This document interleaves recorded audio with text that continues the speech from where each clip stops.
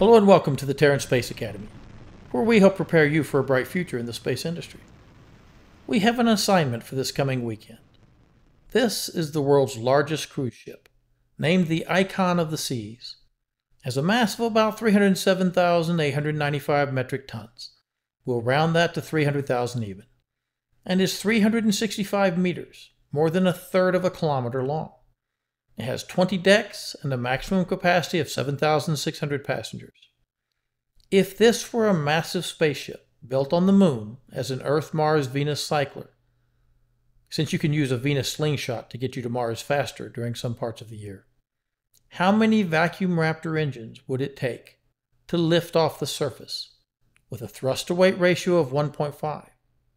And how much propellant mass would it need to get to low lunar orbit, assuming a specific impulse of 380 seconds and a 2,000 meter per second deltaV budget? Now run the same calculations using the RL-10C3 rocket engines. With a thrust of 106 kilonewtons, how many would you need? And since we are burning hydrogen fuel with a specific impulse of 461 seconds, how much mass would need to be propellant?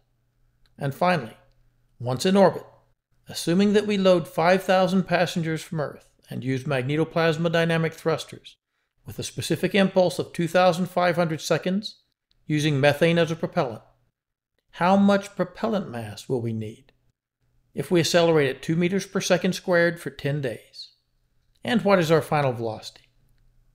We'll have the answers to these questions in our next lesson, and I look forward to your thoughts and calculations.